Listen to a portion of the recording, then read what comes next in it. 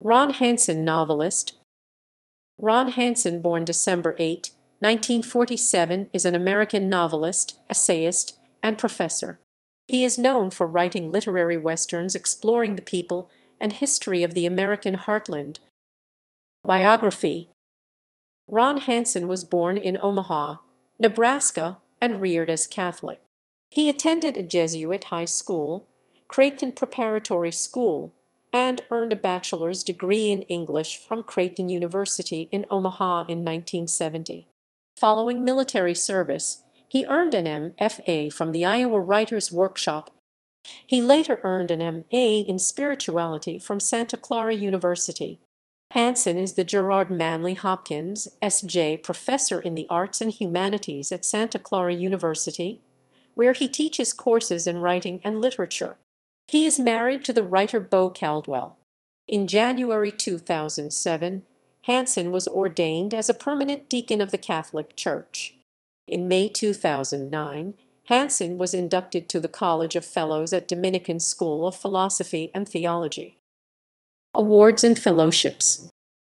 Hansen has received fellowships from the Michigan Society of Fellows, the National Endowment for the Arts, the John Simon Guggenheim Foundation, and the Lyndhurst Foundation, as well as an award in literature from the American Academy and Institute of Arts and Letters. Novels and short stories. Hansen frequently writes novels about the Old West, mixing history with morality and drama.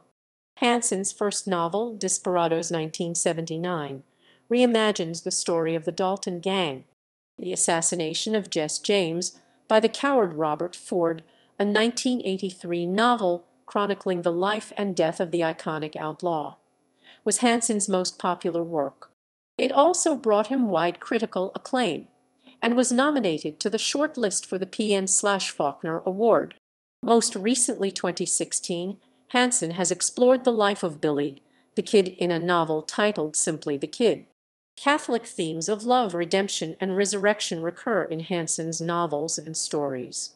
Married in Ecstasy 1991, his novel of the faith and religious experience in the context of a cloistered Catholic nun who apparently bears the stigmata, earned him near universal critical praise.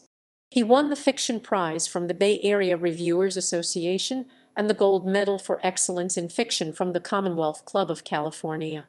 Hansen's novel, Exiles 2008, tells in parallel the story of the shipwreck of the SS Deutschland, which cost the lives of 5 young nuns, and the story of poet Gerard Manley Hopkins, who was inspired by the tragedy to write The Wreck of the Deutschland.